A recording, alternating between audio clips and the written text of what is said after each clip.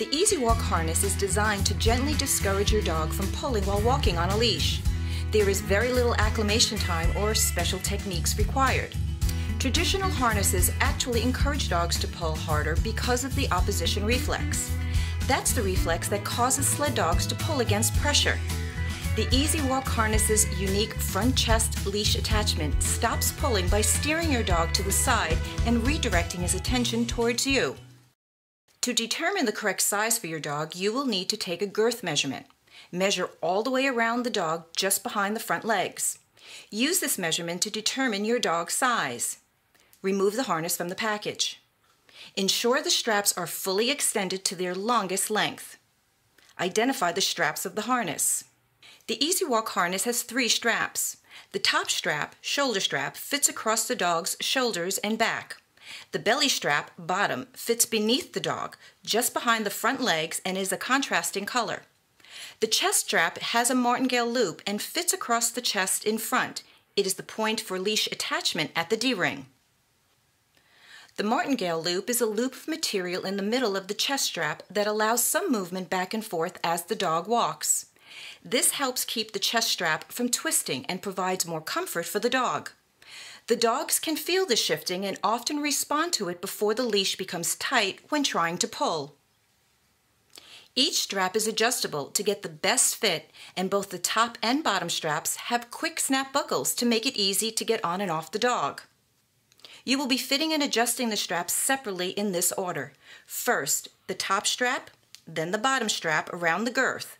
This will be the foundation of the fit and provides a secure base. You must properly fit these straps before making any adjustments to the chest strap. To achieve the correct fit, your dog should be standing. Having someone help you by giving the dog some tasty treats while you're fitting the harness will make it easier and a great experience for your dog. Step 1. Fit the shoulder strap. Unsnap the buckle on the belly strap, which is a contrasting color. Place the shoulder strap over the dog's head. If your dog is uncomfortable with the harness going over his head, place the chest strap against the dog's chest and snap the buckle of the shoulder strap together over his back. The O-rings on each side should fit above and behind the dog's leg. Place your fingers in the O-rings and position the rings above and behind the leg on each side. You will be able to determine if and how much you need to adjust the strap. To adjust the strap, take the harness off of your dog and use the metal adjuster to make the strap longer or shorter. You will know the fit of the strap is correct when, as the strap is lying across the dog's back, the O-rings remain in the correct position on each side of the dog. Step 2. Fit the belly strap. To complete the girth fit, bring the belly strap around to determine how much adjustment you need to make on the belly strap. You may want to remove the harness from the dog while making the adjustment. Once the belly strap is adjusted and connected by the quick snap, the straps should form a vertical line. The fit around the dog's girth should be snug.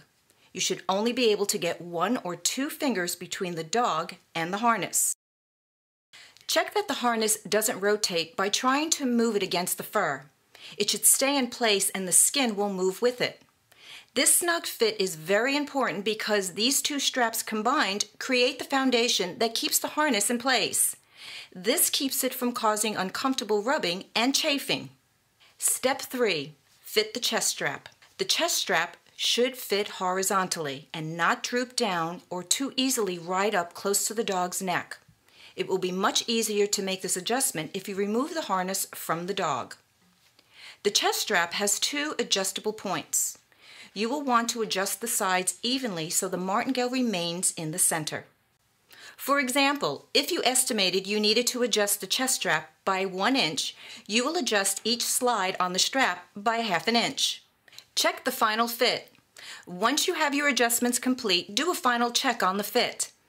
You should have a mostly vertical fit here with the O-rings above and behind the front legs. The fit is snug and does not rotate on the dog.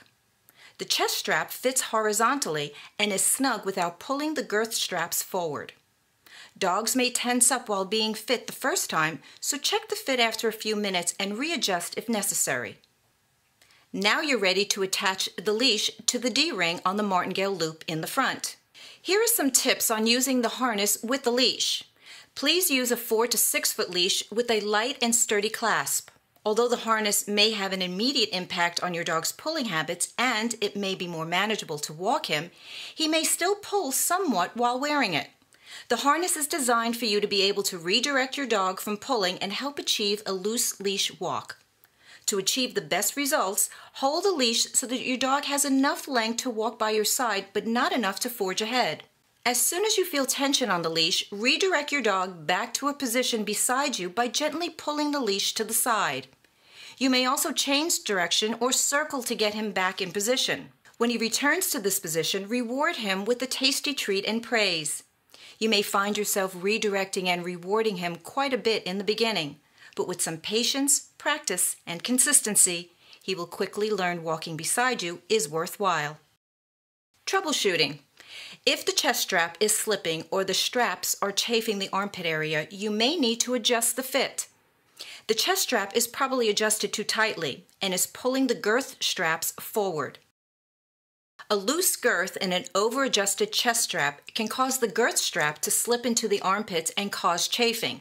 Think about a shoe slipping off of your heel. Over time, that will cause a blister. It is very important to have a snug fit in the girth. The chest strap should gently lay over the dog's front, but not be over-tightened. Excess pulling can also contribute to chafing in a dog's armpits. Ensure that you are using proper leash techniques to redirect your dog so that they do not pull forward on a walk. If the chest strap is fully extended and it is still pulling the girth straps into the armpits, the harness might be too small. Consult the sizing chart to make sure you have the right fit for your dog. With the EasyWalk Harness, you now have a gentle, effective way to enjoy walks with your dog.